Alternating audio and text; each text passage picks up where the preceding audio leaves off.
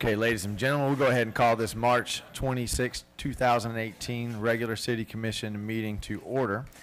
We do have a couple of changes to the agenda before we approve it.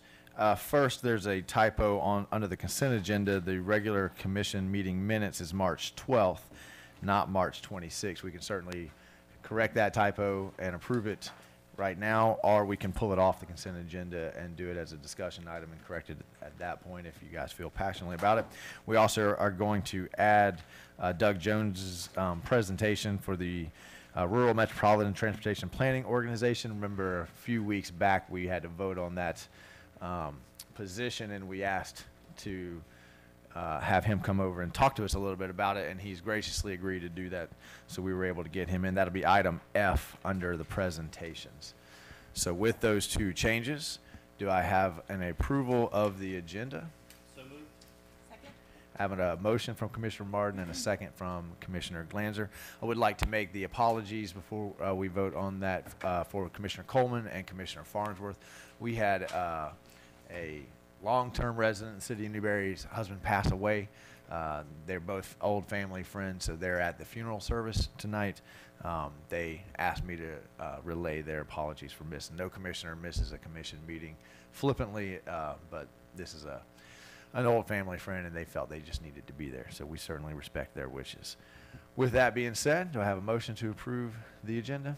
I'm sorry, I have the motion. Do I have a vote? All those in favor? Aye. Motion passes unanimously. And we have Pastor Rocky from Destiny Community Church here to give us our invocation. Welcome, sir. And if you would, remain standing for the pledge after the invocation. Let us pray.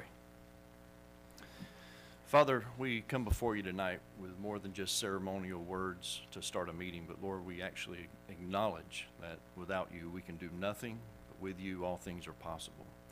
Lord, we thank you for our community. We thank you for the friendships and the warmth that we have here. We thank you for economic growth, residential growth.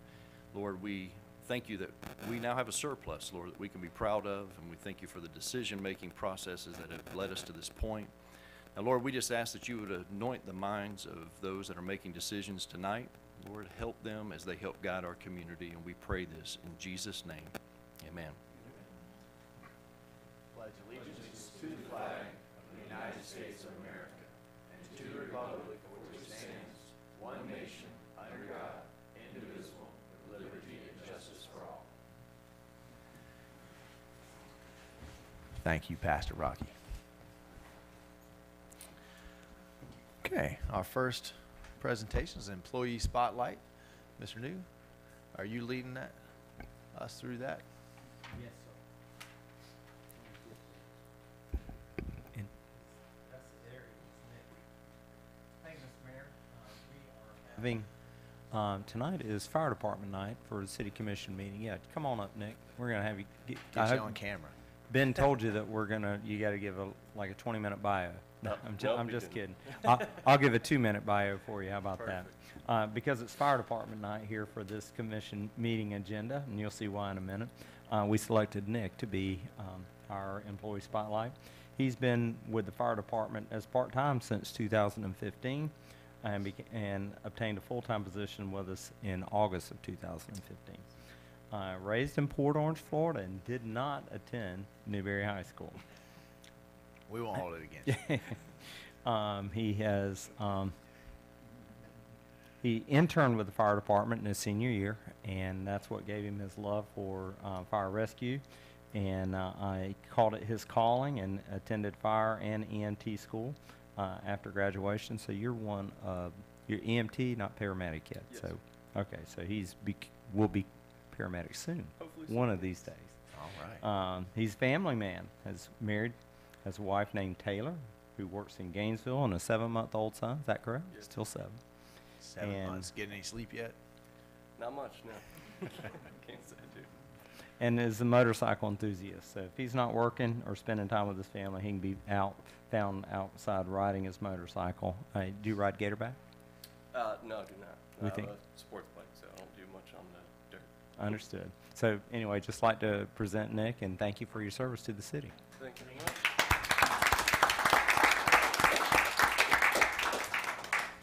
Thank you, sir. And I think we have our chief here to give us a fire department overview. We are very, very excited. Good evening, Mayor and Commissioners.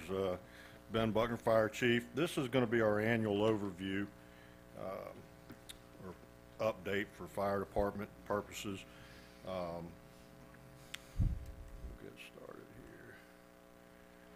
here. Okay, our demographics from year to year, they have not changed in a number of years. We have one lieutenant on duty, one driver operator, an EMT, and a paramedic.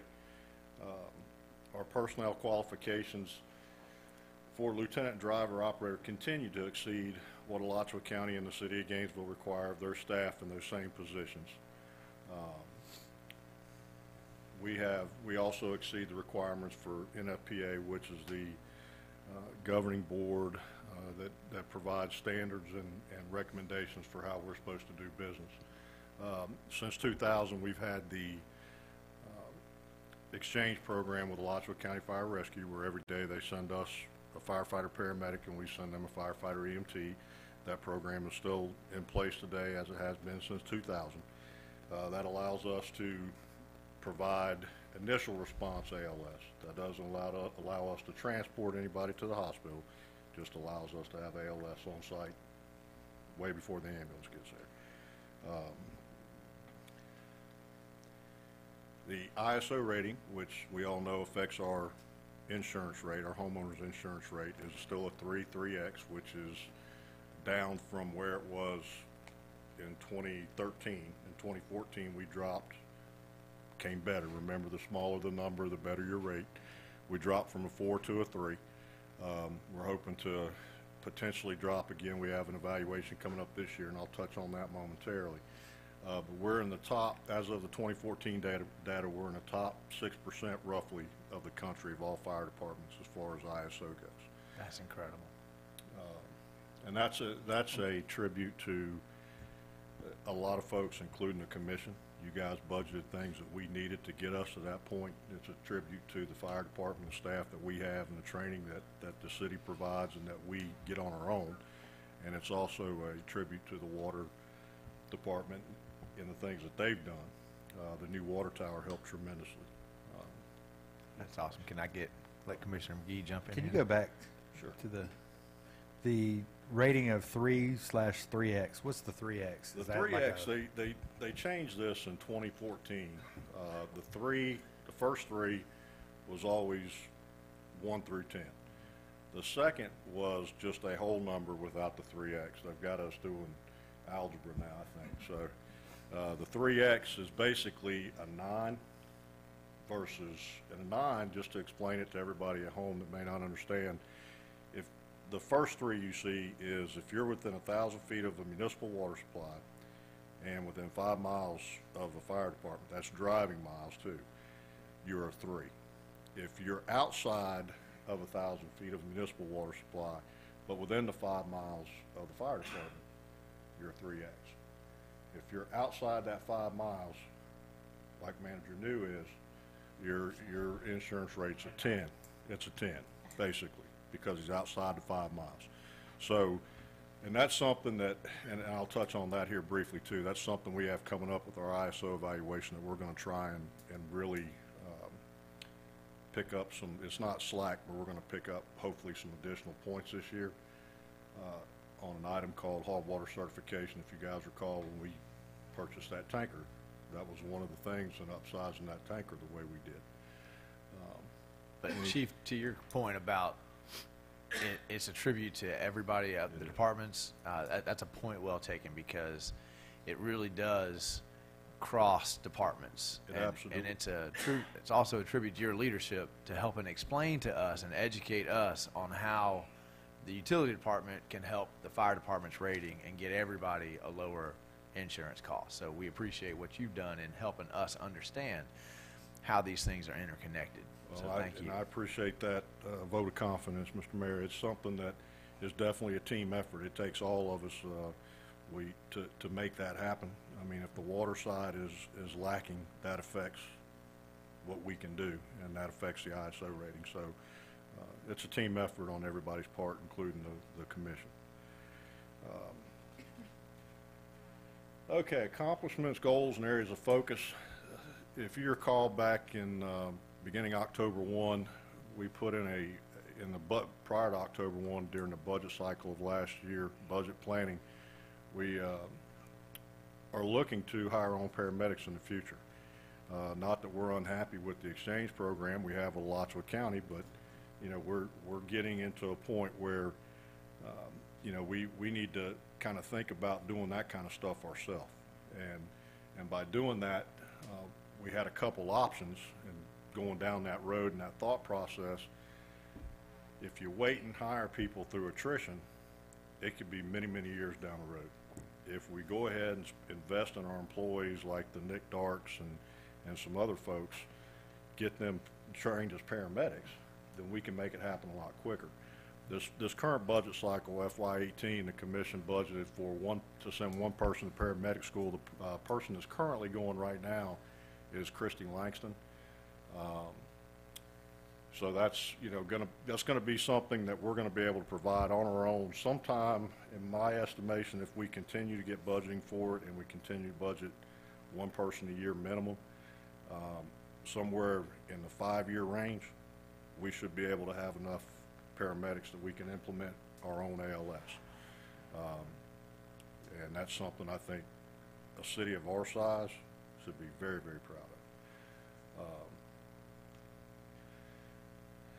We talked about the requirements we have of our staff versus some of our peers, the City of Gainesville and Alachua County Fire Rescue, especially in our driver and lieutenant positions. Some of our firefighters and drivers have also continued to gain additional knowledge and training to where they can work out of class, which basically allows a firefighter potentially work as a driver potentially work as a lieutenant to cover vacation time, sick time. And one of the things that has shown that it's doing for us, and it's very preliminary at this point, it's helping reduce overtime.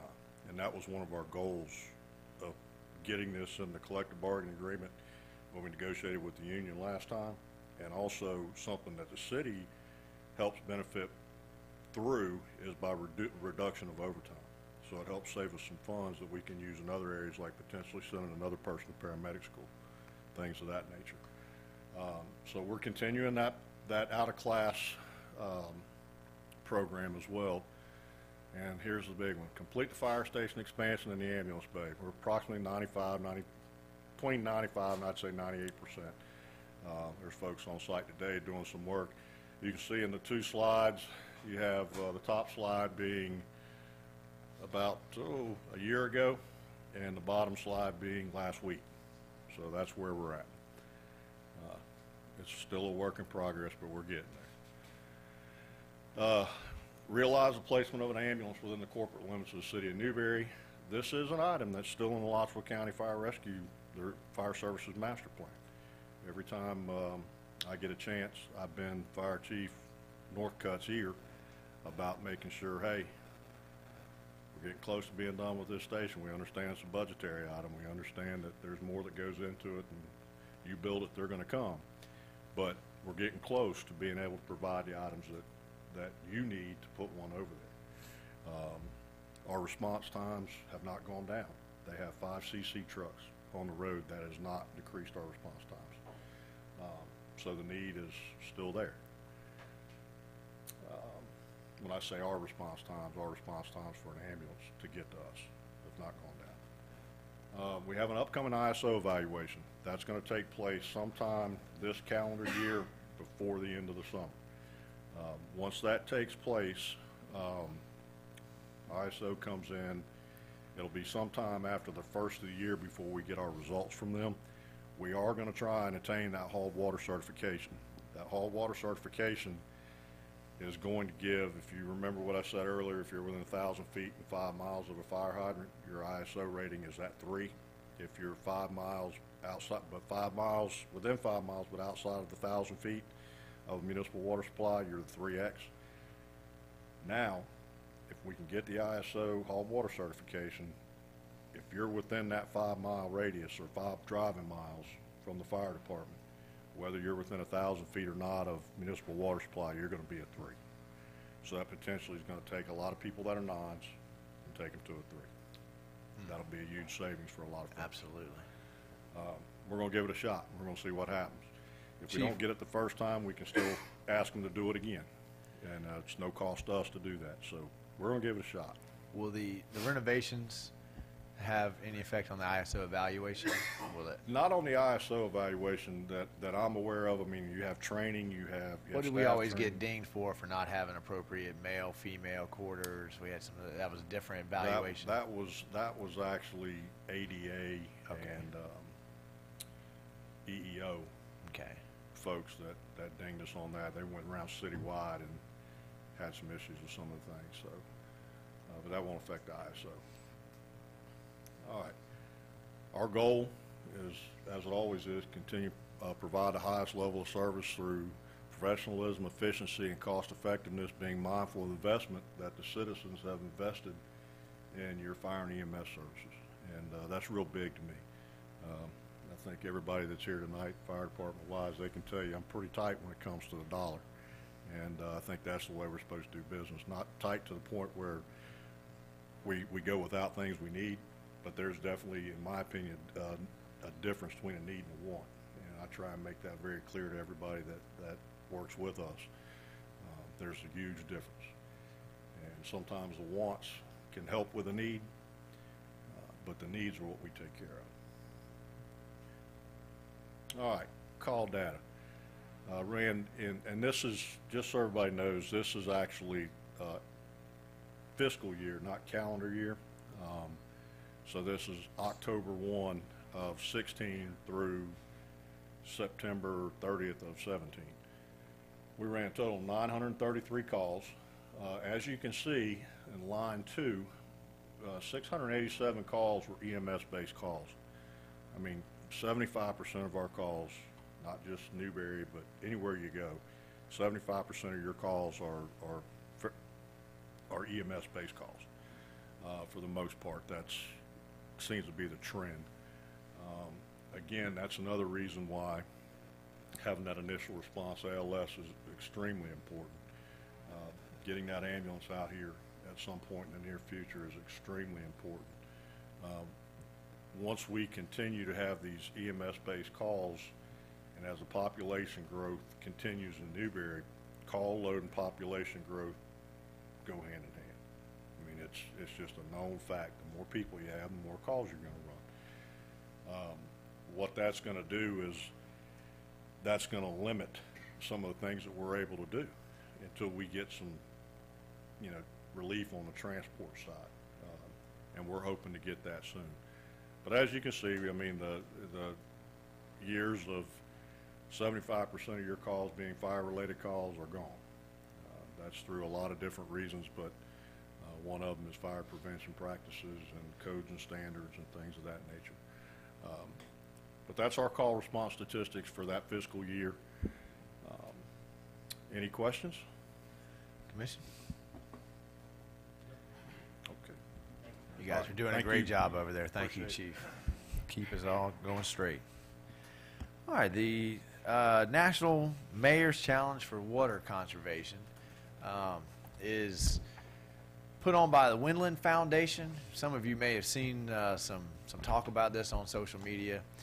The city of Newberry recently has had a few issues with the Alachua County Commission where we disagreed on implementation of policies. We disagreed how to get the best bang for your dollar when it comes to environmental issues. And I think we were unjustly labeled as being anti-environment in the city of Newberry. And that's, I think, unfair because the disagreement was never about environmental issues. The disagreement was always just about what's the best approach. We all care about the environment, especially in Newberry where we are primarily agricultural. We live out in the country so that we can enjoy the environment. So I say that just to preface, when the National Mayor's Challenge came across my desk, I thought this is a wonderful example of how we like to do things in the city of Newberry. We like to educate instead of regulate. We like to have fun, challenge each other, turn it into a competition to achieve the same goals that other boards simply try to pass regulations, laws, restrictions to get to the same end that we're trying to get to. Basically, what we all want is to preserve water for the future generations, to allow them to have the same enjoyment of going canoeing and kayaking and swimming in the springs and that we enjoyed when we were growing up. So I accepted the challenge. I've challenged the Mayor Harris over in Archer. He's accepted the challenge, and this is a nationwide competition to see which cities can go online to mywaterpledge.com in the month of April and pledge to try to do their best to conserve water. There's no cost. This is a nonprofit. It takes about 3 minutes of your time to go online and do this. All through the month of April, we'll be putting this information out there, reminding people to go and do it. The Windland Foundation cuts cities up into 5 categories, so we'll be competing against cities that are relatively our size. And if we win, one lucky resident will get about $5,000 worth of utility bills paid for. There's a whole host of other prizes out there, and then the 5 cities that win, they'll put all of our names in a hat. They'll pick one of those cities, and if Newberry gets picked, then a charity in Newberry will receive a brand new 2018 Toyota RAV4. So we have 2 501c3 charities in the city of Newberry, Tin Can and Main Street. So the kids voted. I should have said the first thing that I always do when I accept a challenge like this is I turn to my students. I say, how can you guys help? And we have an AP Human Geography, Advanced Placement Human Geography class at Newberry High School that has a unit on environmental issues. And these guys jumped all over it. I've got some kids, if you guys would come up to the podium at this point so they can see your face on that. Don't be shy. And these kids are amazing. They have put together videos. They've put together flyers. They've put together, they've created a logo that they're wearing on their shirts that says their future, the city of Newberry.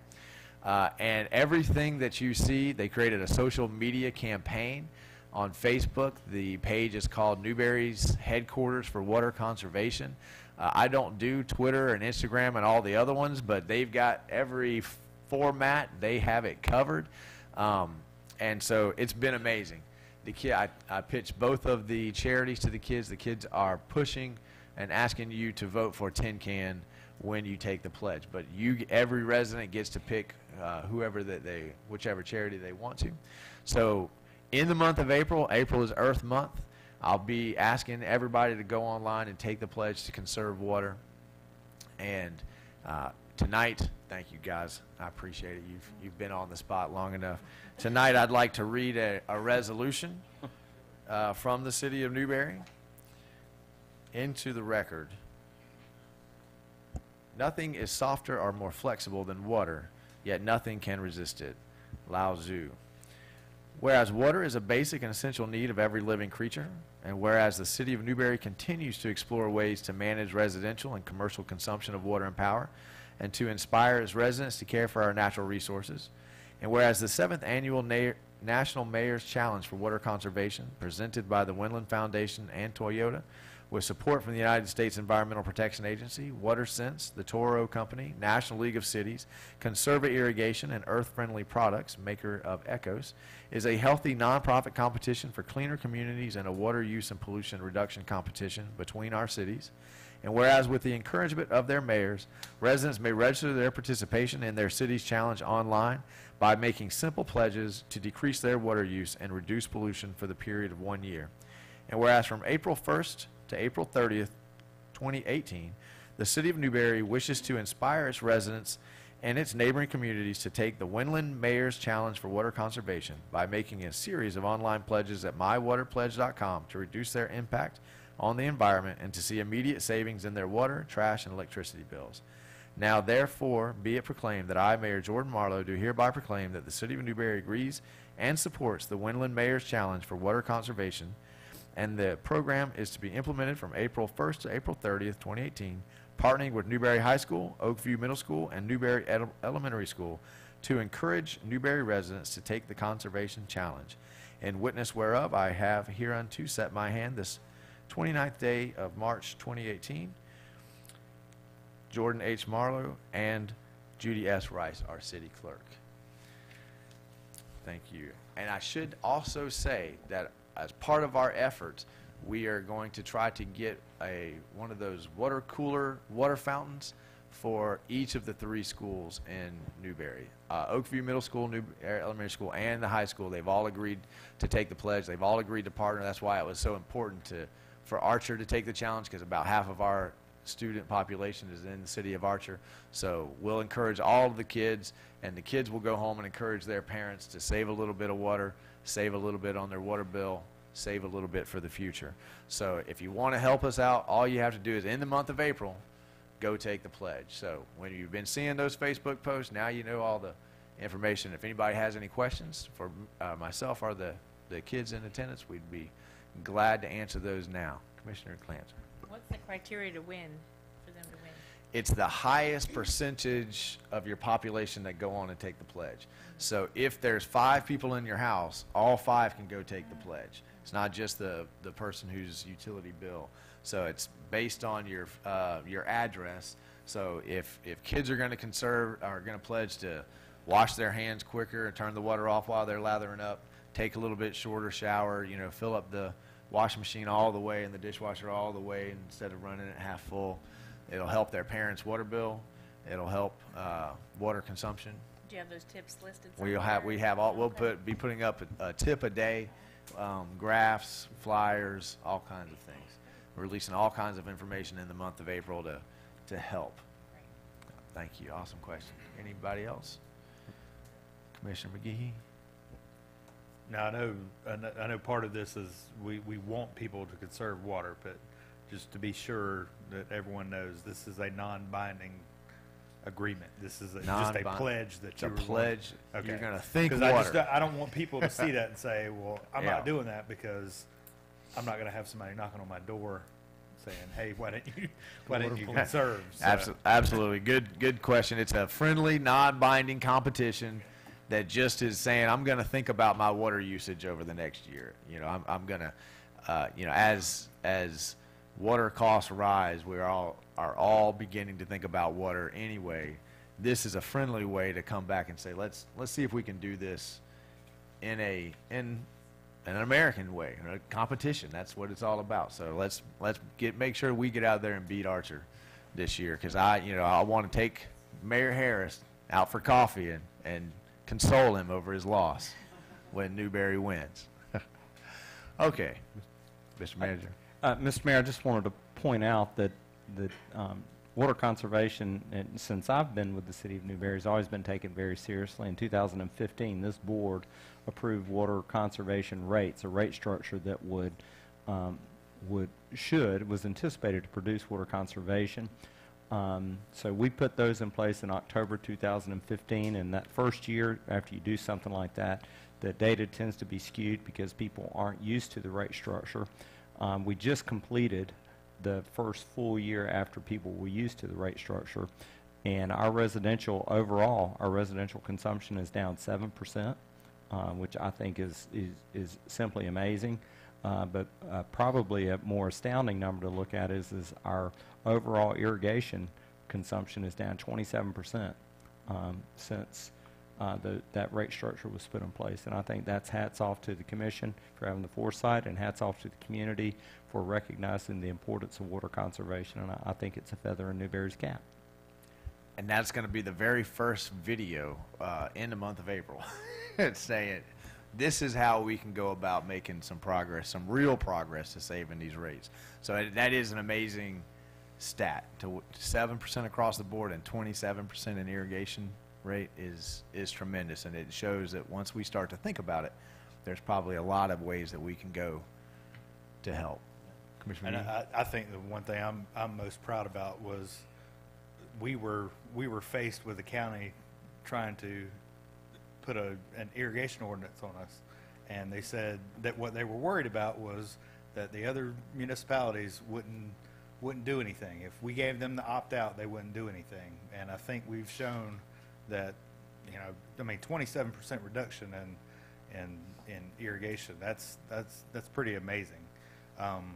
So I think, you know, I agree with the manager. You know, this is a feather we can have in our cap, showing that, you know, like you were saying, regulation's not always the answer to solving these problems. And, you know, that's something, I mean, that's awesome. That's something I'm really proud of, that I was a part of, so. Educate the residents and empower them to make their own decisions with how they want to spend their money and how they want to go about it. Well, I hope we get everybody to go in April and take the pledge and go Newberry. So thank you guys. Thank you guys for coming. They came on their spring break night to come up here and talk to you guys about water conservation. It's not a school night, but I'm going to let them go ahead and slip out the back while we transition to the next one. But you're always welcome to stay and learn about local government. It'll help in 12th grade U.S. government. No takers. All right, we'll move on to our Board of Canvassers. And Ms. Judy, will you take us through, we've got a lot of information there that you want to relate to the residents at home as well. Okay. I wanted to have this discussion with the Board of Canvassers, which for our code, can you hear me? For our code of ordinance is the mayor, the chair pro tem, the city clerk, and we have always invited a citizen at large. And what we do is we canvass the ballots, the paper ballots. And usually it's done at 7 o'clock, and there's quite a bit of confusion at that time. So this year, I'd like to move it to 6:30 p.m. in this building over here at City Hall. And then I will have the clerk of the poll workers come over with results, the tapes, and we will finish our business here in this room. And we will also post at the poll place. So this would be an open to the public. People could come in here. Open to and the public. watch. All of these meetings are open to the public. But it'd be a little bit easier for us to keep people quiet because the municipal building has an echo. Yes. And with all those people in there, it gets a little loud. We have found that since we've moved the election to the municipal building, the precinct 6, the municipal building, it works wonderfully. But at the very end, the poll workers and the canvas board really has a hard time communicating with each other, and the poll workers have to balance and reconcile before they can give us the tapes. So, with your permission, I would like to try that this year. I think it's a good idea. If it's a little crazy in there and you've sat up there on that table before, and even trying to talk across the table gets a little hard. The clerk have a head nod that that's, Do we need to vote on it? do we need to vote on that, or is that just a, we're just, it's just a, I'm just asking for Organization, permission, procedural, thank you, is the word I was we'll see looking how it for. works. And if it, if we have any problems, we'll figure it out again we'll go next year. back. Yeah. My understanding is that we're gonna have, when the mayor or the chair pro tem is not available, to fulfill their duties, they can appoint another commissioner. And on Wednesday, April the 4th, the Alachua County Supervisor of Elections will be here to perform the logic and accuracy test. And, also, seal the vote tabulation equipment and transfer the custody of the equipment to the city clerk. So, my understanding is the mayor and the chair pro tem will not be able to make that meeting. So, we'll have Commissioner Glanzer and Commissioner McGehee stand in. On April 4th, you said? April 4th at 10 o'clock next door. And then on Tuesday. Okay, can I have a motion for Commissioner Glanzer and Commissioner McGehee to stand in for the mayor and the mayor pro tem on the April 4th accuracy test? I have a motion from Commissioner Martin, Second. second from Commissioner Glanzer. Any comments or, you better. Any comments from the public? All those in favor, signify by saying aye. Motion passed unanimously. Okay, our second meeting is the one that I was just speaking of at 6:30 p.m. Now all the meetings are open to the public, and I will be accepting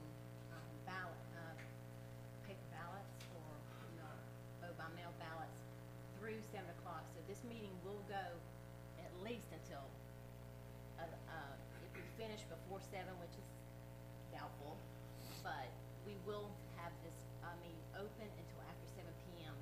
At that time, we will, check the utility box as well to make sure that there aren't any ballots outside, and then we can finish canvassing, our ballots and wait for results from next door. And, Mayor and Commissioner Martin, at that time, you can be here that We will night be there. at 6:30. And then Wednesday, we'll have a special meeting to certify the ballot results and swearing in of elected officials. Now, I have 7 o'clock. We have met at 6, and maybe even at 6:30. What is your pleasure? Commission. Okay. That's, okay. I think that's why we said 7, because that would keep it standardized across the board, and it's difficult for Monty to make it back, Okay. Do we need a vote or- not to leave it. And then Thursday, we will also meet again at 11:30 a.m. And that is to perform the post-election manual equipment audit of the voting system per Florida statute 101.591. So that has to be done within 72 hours of the certifying of the ballots. And Commissioner Martin, were you able to make, no, so everybody's good for that one. Okay. So, I think that will. Madam Clerk, do you have the date for the last time that people, the last date people can do mail-in ballots, absentee ballots? Can you take us through some of, I've been fielding a lot of those questions, so we'll, I'd be happy to. and I've been fielding them by sending them to you, because, Okay, Wednesday, April the 4th is the deadline for our electors to call or contact me to mail a ballot to the elector. But you still, between the hours of 8 a.m. and 5 p.m., you can still come in and vote. So I just can't mail them out after Wednesday. And also Thursday, the 5th, is the first day that you can have someone else come in. You can designate someone to come in and pick up your ballot for you. They must have the affidavit, and that has to be signed by the voter. And it's a process. I'd be happy to go through it with anyone. we'll who wants continue to come. send people to you for that one. Yes. One thing I do want to stress here is, as of 2014, there was a change about regarding accepting ballots on election day, vote by mail ballots. You can do so only if it's an emergency, and there is a different affidavit for that, and the elector will actually write that whatever the issue is. And so I do want to caution that please try to get your ballots in before election day, because it is a process. Okay. That would be, Is that it? I think that is all. Absentee ballots, mail-in ballots, okay. Does the Commission have any questions for the clerk? Does the public have any questions for the clerk? Okay, thank you, Miss Judy, we appreciate the update. Okay, we do have, Commissioner Coleman is absent, he's attending the service. Commissioner Farnsworth is also attending the service, and candidate Mark Clark is attending the same service. So, Madam Clerk, I'd like to move there, and Mr. Manager, I'd like to move those 3 presentations, their 2 minutes, to the April 9th meeting. We'll give them 2 minutes. They may come in later in the meeting. If they get here before the meeting closes, we'll try to fit them in at that time. We've got 2 minutes set aside for the candidates to come up and introduce themselves, and we will begin with Group 1, which has incumbent Ricky Coleman, who will be speaking later, and candidate Jessica Baker. So come on down, Ms. Baker, introduce yourself again to us. Thank you, Mr. Mayor, Commissioners. My name is Jessica Mrozinski Baker. I am running for the Group 1 seat. I have been in Newberry for 11 years. We moved here in 2007, but my parents have lived here since 1998. Some of you are familiar with my father, Mo. I work at the University of Florida. I work for the Center for Latin American Studies. I handle accounting. I'm involved in grant management, budgets, and fiscal oversight. I also have my JD from the University of Florida, which I earned in 1999. Both of my children go to Newberry Elementary. I have a 6 and 7-year-old. They're both going to be Panthers from K through 12. That was a very large lure for us to come to Newberry. As someone who went to 2 different high schools, I was a slicer at my first high school and a sponger at my second high school, so having them both be Panthers is kind of a nice thing. They're normal, little mascot. And we had weird colors at both schools, so blue and gold is pretty nice. I've been on the Planning and Zoning Commission since April 2017 here in the city of Newberry, and I've also been on the board of directors for TenCan since February 2017. I have a strong belief in responsible spending. I deal with international grants where I work, and you never know what they're going to hand you. So you have to be up on the regulations and what you can do within them, and sometimes you have to think out of the box, because when they're in the middle of the Amazon, you don't have a whole lot of choice. I also believe in being a good steward for our funds, so I'm hoping that I can get your support on April 10th, and hope to see you at the polls. Thank you. All right, and Ricky will be moved. So we'll move on to Group 2, and first up is Walt Boyer. You always get to be first when your last name starts with a B, right? Apparently, yeah. You almost want to listen to everybody else first. I'm Walt Boyer. I'm running for Group 2, and lived in Newberry for 8 years, lived over in Countryway for the past 4. I've had the opportunity to work with our commissioners over these 4 years on key issues as they pertain to our citizens, on behalf of our citizens, trying to make sure our taxes are kept down, are spent wisely, and such like that. I've also worked on behalf of our citizens at the county commission level, and I do that respectfully when I'm in front of them. But it's always about being fiscally responsible, making sure that everybody who is handling our money and spending our tax dollars are accountable for those actions. I bring with me, in my political life, working on behalf of our citizens, I've made relationships with all of our municipal elected leaders, as well as our state and federal elected leaders. So I have those relationships that I'm able to bring with me if I can get the support of the city behind me and get their vote on April 10th. So we would have that as a positive benefit to help Newberry. With that, I just ask for your support and ask for your vote on April 10th. All right, thank you.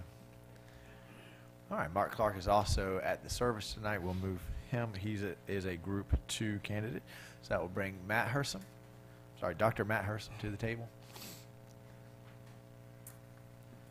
Good evening, Commission. My name is Matt Hersom. I'm running for the Group 2 seat on the City Commission. My family and I have called Newberry home for 14 years. I'm a professor at the University of Florida in IFAS, the Department of Animal Sciences, where I work with beef cattle, nutrition, and management. My wife of 21 years, Chris, is the school nurse at the high school. My oldest son, Cole, graduated from NHS last year and is currently a freshman at the University of Florida. My son, Sam, is a sophomore at the high school, and my daughter, Caitlin, is a 4th grader at NES. We attend Destiny Community Church, and for 4 years, my family organized the Sam Strong 5K event to raise money for Duchenne muscular dystrophy research. I've served on the Planning and Zoning Board and the Historical Architecture Review Board for 2 terms and currently serve as chair for both of those boards. This experience has given me a good appreciation for Newberry's growth and the experience dealing with city government in that capacity. I have a vision for Newberry that includes expanding commercial and business opportunities to support our growing population and provide business amenities for our residents without having to go to Jonesville or Gainesville. But we still need to maintain our small town feel that we all value. That balance of growth can be accomplished in the near term. Agriculture has been important to Newberry, and I have roots in a career in agriculture that can be beneficial to Newberry as the city works to initiate an agritech commercial venture with the University of Florida as a partnership. That's a long-term effort, but it will put Newberry in an important economic position. I have the skills and ability to make a good commissioner. I can make honest and impartial decisions, not clouded by emotion. I can speak on behalf of Newberry before the Board of County Commissioners without them having preconceived opinions about me. Newberry is changing and growing, and I believe I could represent all of our population with my vision and skills. So on April 10th, I would ask for your support and your vote. Thank you, sir. Thank you. Okay, and that takes us to Group 3. Of course, Commissioner Farnsworth is at the service. He's up for this group, and we'll bring candidate David Wallace to the podium, please.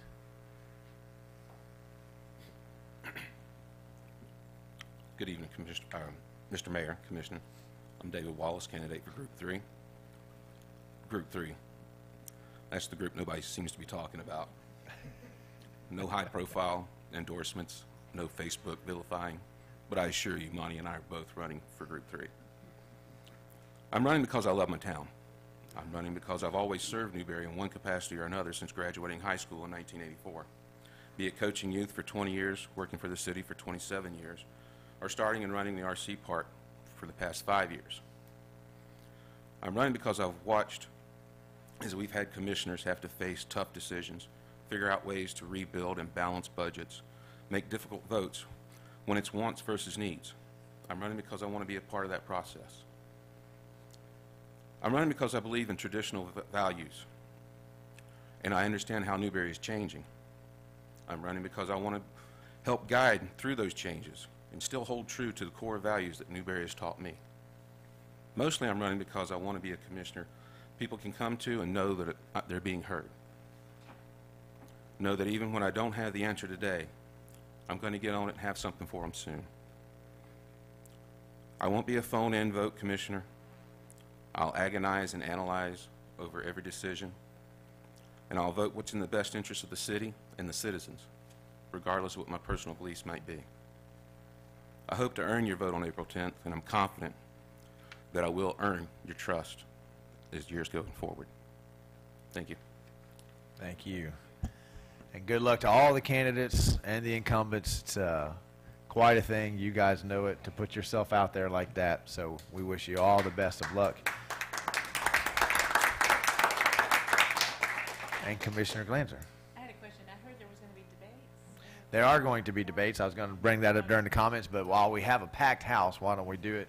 If I have my notes here, April 3rd is, April 3rd? April 3rd is Group 1, candidate Baker and incumbent Ricky Coleman. April 5th is Commissioner Group 2. That's Walt Boyer, Mark Clark, and Matt Hersom. That's the Thursday of the week before. And April 6th is Commission Group 3. That's the race no one seems to be talking about. Monty Farnsworth and Dave Wallace, although I think that might have just flipped the tables there. I think everyone's going to be talking about it now. So that's Tuesday, Thursday, and Friday night. We appreciate staff coming in on a Friday. It's hard to get in 3 races, 3 debates. Those will be the citizens' opportunity to see the candidates sort of separated into the commissioner groups. We have a meet and greet tomorrow at Glanza Realty, which is right across the street here from 5 to 7. It'll be the 3rd or 4th meet and greet opportunity, and then we'll have our very last meet and greet opportunity the following Tuesday at Woodyard Grill. So all of the candidates, I'm very proud of them. They've all showed up to every single meet and greet. They are putting themselves out there. They're there for you so that you have a one-stop shop. You can come and meet all of them, talk to all of them for an extended period of time. They're there for 2 hours, so it's your chance to kind of get into an in-depth conversation and get to know them. You can pick one or two at one meet and then go and talk to the other ones at another one. Commissioner Martin? We have a meet and greet on that at Woodyard Grill, and then the debate's that night. So that'll be it. Two of the candidates will have to leave. They'll eat their dinner early, right at 5. And they'll come right over here. The debate will start at 7.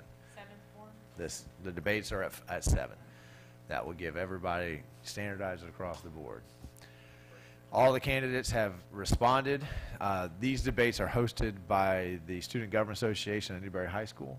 They're student-led. All of the candidates, I believe, have responded to their email, confirmed their acceptance. They've looked over the rules for each debate, and they are in communication with the student body president over there about how those will unfold. So those have been, some of you have lived through those, experienced those. They've been pretty good experiences, and you made it out the other side. So that's great. Okay. Any last questions about that from the commission? Okay, then we will move on to item F, our presentation from Mr. Doug Jones about the Rural Metropolitan Transportation Planning Organization. It's a mouthful. And he's here to tell us what it is. Thank you for having me this evening, and I want to start by thanking the commission for their confidence in me as the representative and your nomination for appointee. My name is Doug Jones. I am a resident of the city of Archer, and I got involved with the MTPO in 2014 by appointment through the Alachua County League of Cities. MPOs, why they exist. Congress determined that the organization needed to exist because prior to the organization exist, federal transportation dollars were being used in communities, and not everybody in those communities felt that their voice was being heard in how those dollars were affecting their neighborhoods. So the MPOs came into existence, and specifically for areas of census population of 50,000 or more. In our area, that's the Gainesville urbanized area. In a nutshell, MPOs do 3 things. It's ongoing open forum for discussing transportation issues, and everything's on the table on these forums. It's transit, roads, bikes, pedestrian movement, freight movement, safety, changes in technology, hurricane evacuation, anything that has to do with regional transportation issues are on the table for discussion. The second thing is long-range transportation planning. There's 20-plus year long-range transportation plans that are revisited every 5 years. The session for 2020, it's a 2-year planning for the 20. It's a 2-year planning cycle that produces the 20-year, what are we going to do down the road? What's the best crystal ball for what do we need transportation-wise, and will we have money for that? It's a crystal ball of prioritizing. The third thing is programming. That's a 5-year plan that is updated every year, and it's the things that are actively being worked.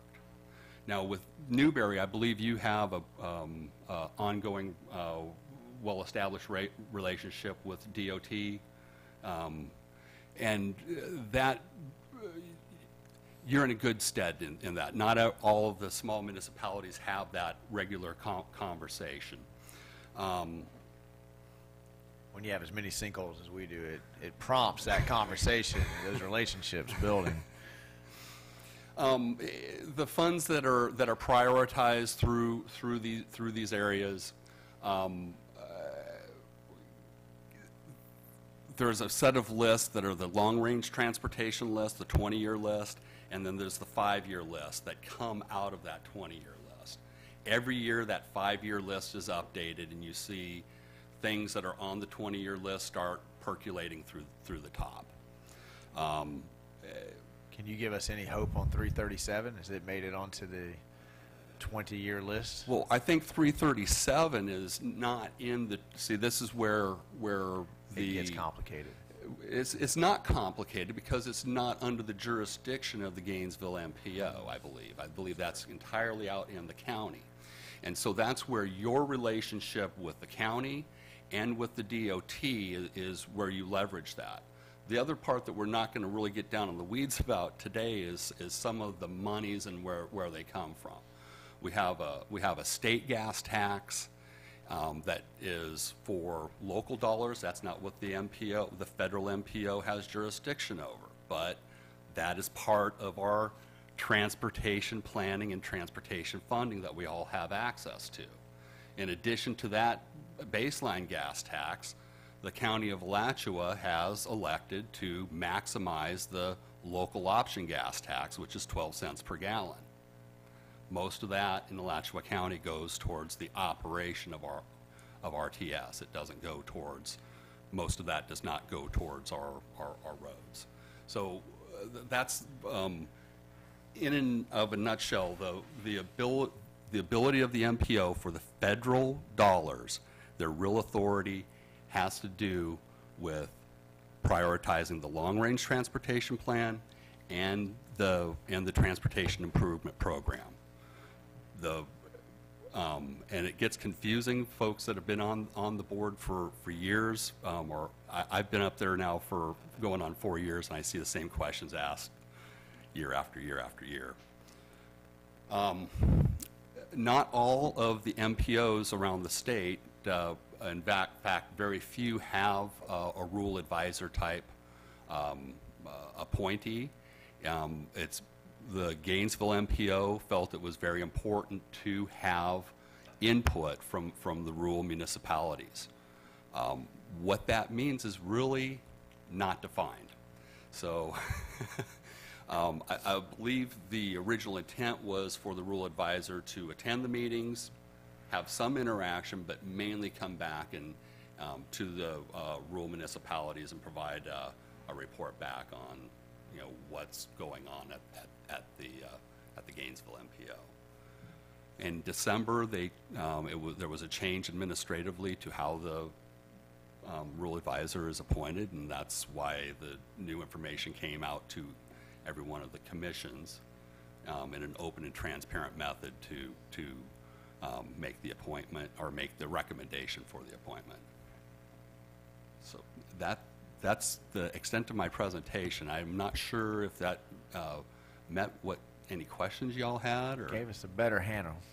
Commissioner Glanzer? So that rural advisor has no vote? it is a non-voting, it's ex officio. Commissioner Martin and then Commissioner Gee. How often do you get together with them, Doug, and how often can we expect to see you back? So since it's a new process, that's part of speaking with Manager New, I thought this was an opportunity to kind of hone out a new method of communication. My thought is once a year in person would probably be appropriate, but then every other month as the meetings happen, that there should be some written communication that you receive. Are those meetings monthly? Those are they're bi-monthly. They're every other month. They're six times a year. Commissioner McGee. First of all, thank you for doing this. I know it's got to be fun sitting listening, and you don't really have a vote. One question I had was the MPOs. How involved are they in this proposed bypass, the express? Are you guys involved in that? Is that something that comes up? Or? What I would suggest, the FDOT did it was a transportation study on rail versus freight, and I would suggest that the entire MPO to a person was adversarial on having extra freight or anything coming through Alachua County. On the other process that was going on, they've pretty much disengaged from that is my observation anyways. Okay. And then the only other question I had was, I know a couple of years back when they tried to pass the gas tax, the half-cent sales tax, or the road tax, I should say, not gas tax. Are you guys involved in those conversations, or is that Those conversations are happening in the Alachua Commission and happening in the Gainesville Commission. They make allusions to the conversations in the MTPO meetings, but there's no real action and conversation associated with that. I think it's possible that that's a opportunity to interject to both boards. And good luck. I saw where you're running again for the Yes, I Archer am. Commission. So Yeah, good luck with that. election's April 10th. All right. Commissioner I have a Blanchard? question too. Is the Newberry to High Springs Rails to Trails project under the purview of the? It is not. I hope you're aware Archer is formally supported, taken a vote to support that a couple years ago as well. Any other questions? I look forward to those updates. You know, I know as a non-voting member, it can be frustrating sometimes. So if there's ever anything that we can do to support better judgments when it comes to transportation, we'll certainly help make phone calls and Well, once give you again, that if there's any support. priorities that you feel it's the appropriate forum, I'm more than willing to put anything out on the table on behalf of the city of Newberry. All right, we appreciate it. Thank you for coming and giving us that update and letting us know what you guys are working on over there. Thank you very much. And good luck over there in Archer. Okay, we are to citizens' announcements. These are the 2-minute non-controversial ones of lost dogs, garage sales. Hearing none, we will Easter events, come on down. I didn't come for that reason, but my staff would reprimand me if I did not share these events. It's a big weekend for a lot of our churches in the area. At Destiny Community Church, we are hosting a few events. We will begin Saturday morning with a free Easter extravaganza at the DCC property 2.5 miles east of Newberry. It's a free event. We'll have a petting zoo, pony rides, carnival games, free snow cones, and free food, and over 22,000 Easter eggs estimated. We have not counted them. How many of but those is your wife making for you? there's- we've accumulated a lot over the years. So yeah, but yeah, and they've been hand stuffed with candy. So by DCCers. So 11 a.m. It opens, and noon is the actual egg hunt, and it is separated into appropriate age groups so that the little ones will not be ran over. Also, on Easter Sunday morning, April 1st, this coming Sunday, we have a 7 a.m. sunrise service, again at the DCC property. Our administrative pastor, Andrew Petrush, will be preaching that service, and we'll have communion there. And then at the Oakview Middle School, we have our 3 morning worship services, 8, 9:30, and 11, and everyone is invited. Thank you. Thank you for your time. Thank you. Oh, I thought you were coming for a citizen comment, Wally. All right. Okay, we'll move on to the consent agenda. Do I have a motion to approve the consent agenda? So moved. I have a motion from Commissioner Martin, a second from Commissioner McGee. All those in favor signify by saying aye. Motion passed unanimously. We'll move on to our public hearings and ordinances. First item is A, legislative public hearing, second reading of ordinance 2018-01, an ordinance amending the City of Newberry land development regulations allowing for the construction of 1 accessory dwelling unit in agricultural and single-family residential zoning districts. Brian, you want to take us through that before we read it in? Thank you, Mr. Mayor. As you stated, this is the second reading for the accessory dwelling unit ordinance. There have been no changes since the original approval hearing on first reading. And without any additional questions, just as a quick overview, grab the right remote. Again, there's only 1 accessory dwelling unit would be allowed per lot. All zoning districts that have residential allowances can have them in some form or another. It can either be attached or detached to your existing principal residence. Has to be in the same architectural style as the principal residence so that it doesn't stand out as an obvious addition. Parking has to be on the same lot, and it also has to use the same driveway again, so it doesn't overburden the use of the single lot. Has to, of course, apply or comply with all the zoning ordinances and standards as far as setbacks and things. It has owner occupancy is required, and so there has to be a homestead exemption on the property. The owner doesn't have to necessarily live in the principal residence. They can live in the accessory dwelling unit if they choose, and let someone else, the other family member, live in the other. It is limited in size, so that the accessory dwelling unit can't be more than 50% of the principal residence, or up to 1,000 square feet, whichever is greater. And has to be sold as part of the primary residence unless there's enough land there where you can legally subdivide the property.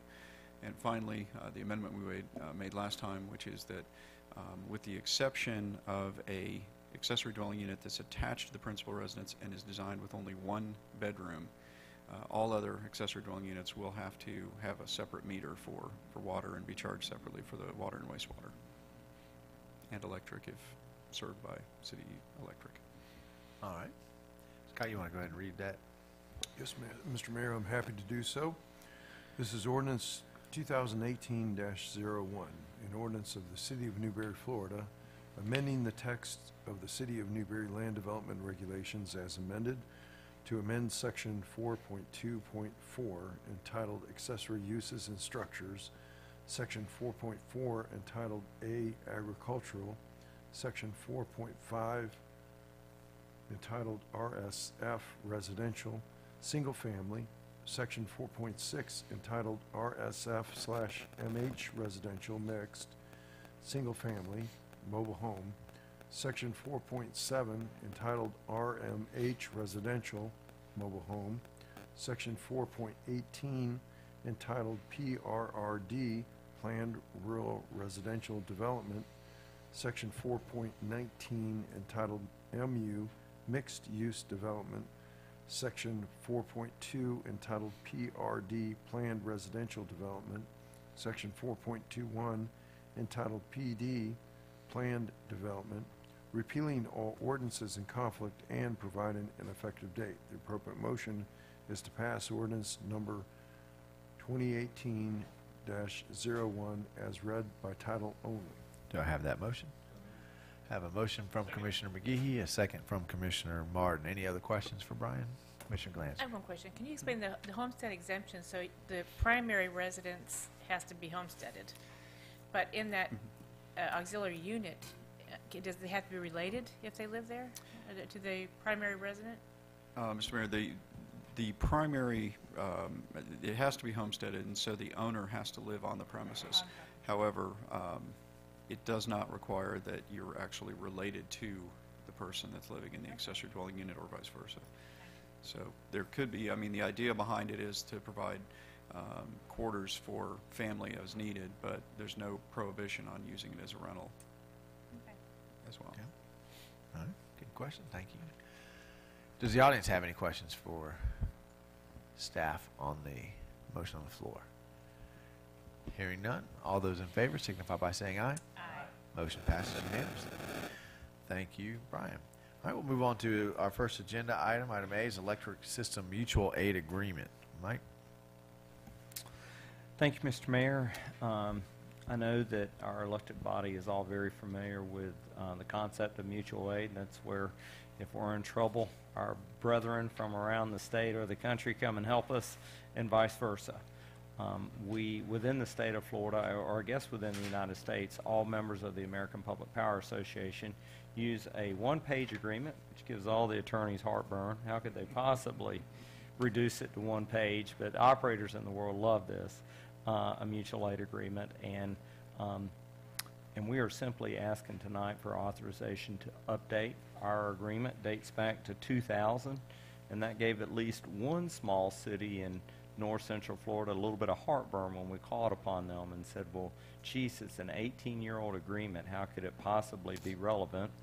And after I got past the point about the U.S. Constitution being more than 200 years old, we decided, why don't we just update it and make everybody happy?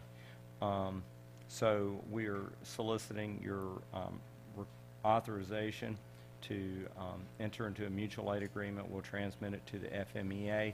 They make it available nationally. I mean, we're kind of small, so we might not be traveling, but it is, when the ice storms hit the state of New York a couple years back, all of Florida went to support them. When Irma, after we recovered from Irma, much of Florida went to Puerto Rico. They carried their linemen's trucks across on barges, and they flew over and met them there, and they worked for months in Puerto Rico restoring that. So this is the agreement that enables us to do it. But also mention that the National Rural Electric Cooperatives Association uses the exact same form. So we are under the impression that from as soon as this is executed, we will be confirming with both Clay Electric and Central Florida Electric that we have these mutual aid agreement forms in place, and that if either party, last storm it was them needing our assistance, that we have everything we need in place, and that it is simply give us a phone call and we'll mobilize and make it all happen, or vice versa. So that's kind of in a nutshell what this agenda item is for, and I'm available for questions if you have any. Mike, can you just make sure you let us know when we have that confirmation? Because I know Absolutely. that's something everybody up here wants to make sure long before we get back into hurricane season, this is completed. That is correct. That was the big takeaway from Hurricane Irma on my to-do list, was to make sure we didn't go through another storm season without that. Thank you. Commissioner, have any questions for staff on this? Yeah. I noticed the same thing. I was like, wow. Yeah. Well, good job, staff, to pushing this and making sure that does not fall through the cracks, because that was a unfortunate situation in Hurricane Irma, and it shouldn't have happened then, and we certainly want to make sure it doesn't happen in the future. That's a non-action item. It's an update. No, I request authorization. You want to authorize? Do I have a motion from Commissioner Martin? Second from Commissioner McGehee. Is there any questions from the audience to staff on mutual aid agreements? Hearing none. All those in favor signify by saying aye. Aye. Aye. All right. Rural Transit Service Opportunity. Oh, we love to talk about RTS in the city of Newberry. It's just a night for weighty issues for the commission. So last week received notice from Alachua County from their transportation folks, Jeff Hayes, who we worked a lot with on the local option fuel tax. And he said, hey, Mike, and he asked Alachua and maybe Hawthorne, he said that RTS, Gainesville's RTS, has received a $140,000 grant from the state of Florida for an express rural transit service. And that money is intended to provide 50% of the funding required for such a service. Alachua County indicates that that we'd have to find the 50% match to make something happen. So their request was simple. It's not a commitment to sign up. It's a commitment to have continued discussion to see if there's any interest, with an understanding that there's probably at least a financial requirement on our part when we go through next budget cycle. I'm guessing that the county would go in a piece, and since there's a 50% match left, maybe the county's going to go in 50%, and they're going to ask us to go in 50% of the balance. So it'd be 25% by the county and maybe 25% by us for whatever the cost turns out to be. So the request is simply to, would you like for staff to have some dialogue with Alachua County, get more details, and find out what our stake would be if we were interested in such a service? Before the commission enters into deliberations on that one, I just want you to know that in my time up here, we've had 2 transit systems that were provided by other entities to test Newberry out. I think the average, we did one to Santa Fe for a 1 or 2 year period, and we did one when I first came on the dais to Gainesville, I think the average ridership to Santa Fe was 2. And the one that went to Gainesville, they stopped before the completion of the test run because the ridership was 0, or was approaching 0. So, this is, and that one, I remember I was fresh off the campaign trail, and I had some people say, what Newberry needs is a bus to get me in to see my doctor. And I called those people and went to their house to tell them that that trial run was happening and that they needed to use it to give the data, and still we had nobody use it. So just as a short history of where we've done in the last 7 years for rural transit, again, neither of those were asking this dais to pony up any of the monies for it. So with that history, and if it happens to change if we are considering entering into conversation, I might suggest that we table this for a full dais. But I can tell you where those guys will be on this issue most likely. But Commissioner Glanzer. I just had a quick question. Do you think the reason we had low ridership was because there was only one bus a day? Or, how much can you accommodate people if you don't have a schedule throughout the day? It seems that would be an issue. If we can't do that, then I think it's kind of moot to even Well, go further on it. the one that went to Gainesville did twice a week. And so the people said, well, it's never on the day I have a doctor's appointment, so it doesn't work out. And generally, but the one that went to Santa Fe accepted that argument and ran on a regular schedule. I think it was 5 days a week. It was 5 days a week, under the premise that you have to just go ahead and suck it up and do it for an extended period of time, so that people can become used to it. They know they can depend on it, and then they have the option to make other choices in their life: sell the car, use the bus, those kinds of things. And it had an average ridership of 2. So I'm sure everybody has an idea about why it failed. I would have probably the same kind of ideas. It's just not. It's very hard to. You still have to get a ride to the bus stop out there. So, Commissioner McGehee. I'm glad you said all that, because that was going to be my question. I knew that we had kind of experimented at least a couple of times, and I was just wondering what the data was on that. One thing, I know this is a grant, and it's probably locked into RTS, but one thing that I thought was unique that former Mayor Brady over in Gainesville did was they started a service, an Uber service, where they were using Uber, and they were, I guess you could say, subsidizing Uber ridership. It was for seniors. I don't know if that's something that this could be kind of morphed into, because to me, that's more of an on-demand service, which I think would make a lot more sense, especially in a rural setting, because you're not ever going to get that ridership unless we just outlaw cars and say nobody can have a car. Then you'd have a great bus service. But I don't know. I mean, to me, I think that would be something to at least ask the question and see if that money could be used for that. I think I know the answer, because it is a federal grant.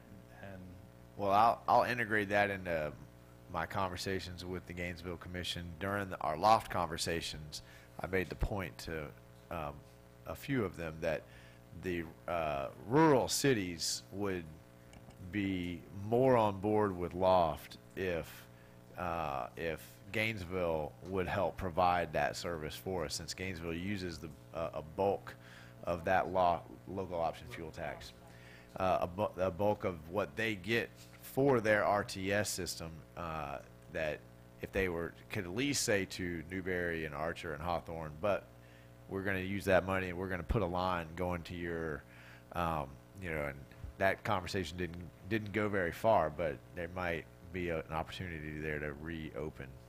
So I'll pitch that idea, because I think that would be much more effective here in Newberry. Most of the people who want bus systems in Newberry are homebound. They can't. It's just as hard for them to get from the house to the bus circle here as it would be to get, if they can get a ride there, they could get a ride to Gainesville. So that's generally the sticking point. So some sort of Gainesville-led initiative for that would be awesome. So are we telling staff that we're not particularly interested in carrying on this conversation? It'll be more money for them to do it with other cities. Okay. Any public comment on RTS? All right. Then that takes us to comments. City Manager. Thank you, Mr. Mayor. At the last meeting, I indicated that the City of Newberry had received an award, a safety award from Florida Municipal Electric Association just a short 2 weeks later, and I understand that we have received the Restoring Communities Award from the same entity, the Florida Municipal Electric Association. So we just continue, our electric department in particular continues to just rack up award year after year. That award was in recognition of our preparation and response to Hurricane Irma. I think that our response was kind of limited because Irma mostly missed us, so it must have been that outstanding preparation that caught their eye that put us in the running for that award. Just want to indicate to the commission and the community that we had a meeting towards the end of last week with a potential business that's interested in moving to Newberry. Unfortunately, I can't go into any of the great details about it, but hopefully it's going to be fruitful. Keep you all posted on how that turns out. I'll be out of town tomorrow and Wednesday. I'll be out of the office. Somebody's going to be a grandpa. So tomorrow morning, I get to be a new granddad. But I'll be available by cell phone if you need me. I think most of the time, unless I'm right in the middle of you get right in the middle of the scrubs and all that. But I'll be back in the office on Thursday. A reminder for this is more for candidates than elected officials or currently sitting elected officials, but we wouldn't discourage any currently sitting elected officials from sitting through that thrilling 3-hour new commissioner orientation. If you've never seen it, these two have, our mayor has, and Commissioner Glanzer has. It's outstanding. I mean, it is edge of your seat kind of stuff. But for our new elected officials, if you have the opportunity to get elected, we're having that on Tuesday, April 17th from 6 to 9. I think it's a 1-year-old tradition that the city attorney's office provides pizza. And the city provides the best tasting drinking water in north central Florida. So it's a must-see event. Also, it was such a good affair last year that we decided to break it into two. We broke out the ethics, public records, and sunshine training for elected officials to a workshop on the following Monday night.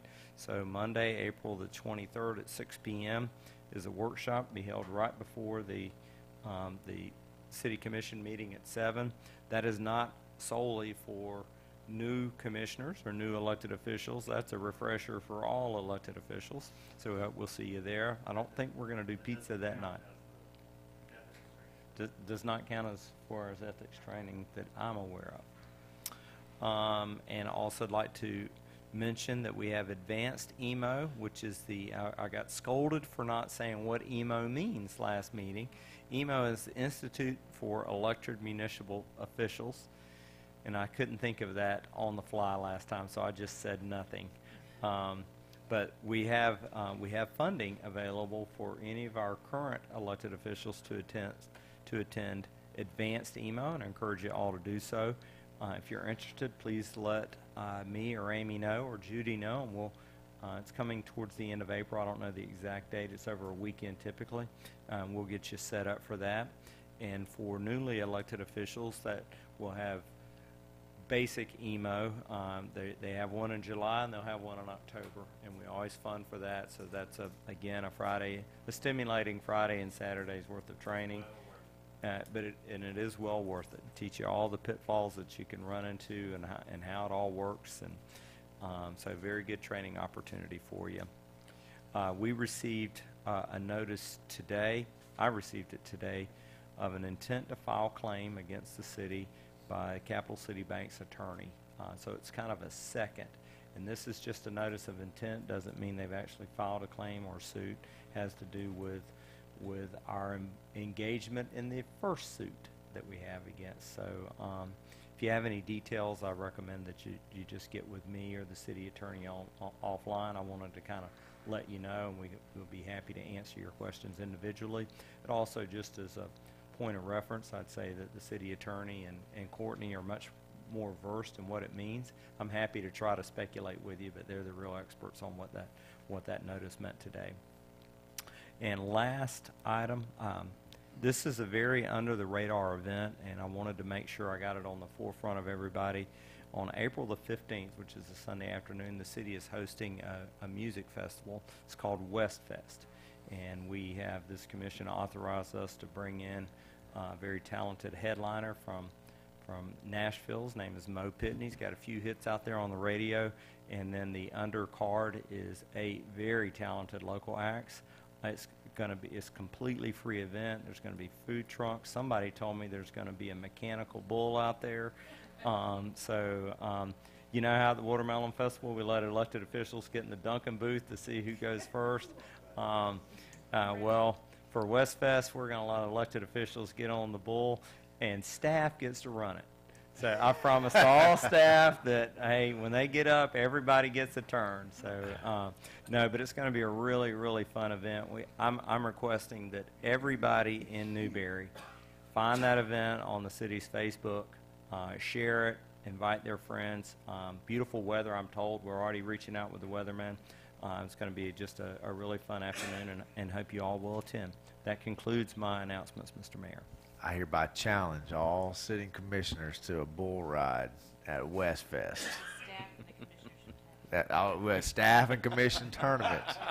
Yes, I'm ready. No, that's under the radar. I've seen that. We're doing a good job. I see the flyer in the hands right there.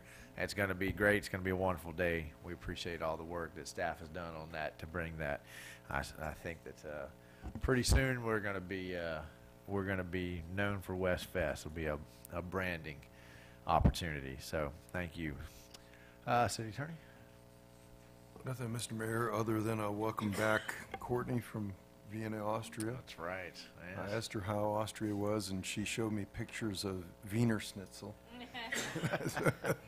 She fell in love with Wiener Schnitzel over there, and I could see why. It's easy to do. Yeah, it's easy to do. But welcome back. Well, we add to that. We're glad you made it back safe and sound. So, Madam Clerk? Yes, I would just like to invite our municipal electors to contact the city clerk's office if you have any questions pertaining to the election.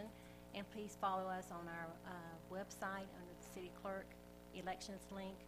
The announcements to our meetings and other events will be posted there for you. Thank you. Thank you, ma'am. Commissioner McGehee. Commissioner Martin.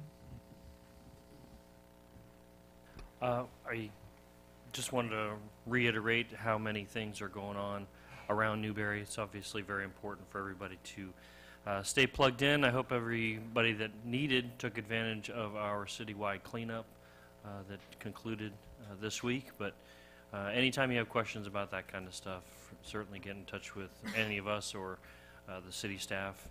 Obviously, this is a big week as far as Holy Week, and there are many churches in our community that serve all sorts of needs for anybody who is interested. So please take advantage of that. There's lots and lots of things going on, particularly this upcoming Sunday, or this Saturday and Sunday. Thank you. Thank you, Commissioner Martin. Commissioner Glanzer. Thank you. The longer I sit up here, the more I'm just amazed and proud of the city. Tonight, hearing that our fire department is in the top 6% of the country is pretty amazing, and I think that's something that we need to congratulate them on. And congratulations, Mike New, on your new grandchild. That's wonderful. And I might add one more thing on the Easter weekend. On Saturday at 10 a.m. at the Methodist churches, their Easter egg hunt. It'll be right before DCC, so the kids can really get a lot of eggs. They can go to both of them. My grandchild is planning to go to both of them, so I just want to tell you. And we'll be on the bull. and that's a fact, so, thank you. Thank you, Commissioner Glanzer. I would echo all of that. I think that there is a lot going on in the city of Newberry. Please stay engaged, stay with us. There's a lot of good accomplishments to celebrate, and we will work to get better every year and keep that roll going. So I also want to just remind everybody the debates again are April 3rd, April 5th, April 6th. They go in group order, 1, 2, 3. We reviewed that earlier in the night, but in case you just tuned in, the meet and greet is at Glanzer Realty tomorrow from 5 to 7. All the candidates, as far as I know, have confirmed they'll be there. So take that advantage of your ability to hem them up and talk to them for a good long time, get in depth with them. Lots of food will be there. It'll be a good time right here on Newberry Road. The Newberry High School Golf Program is hosting their 4th annual Panther Open on April 14th. So I have a couple of holes left to be sponsored. This golf program has brought home 6 district championships in the past 4 years. So it's all because of the support of this community, getting out and giving kids who don't fit in other sports their niche. And they have brought home the trophies to show their appreciation to everything that you guys do. So with that being said, I think I'm missing something, but I didn't write it down, so that's my fault. So I'll open it up for public comment. Hearing none, adjourned.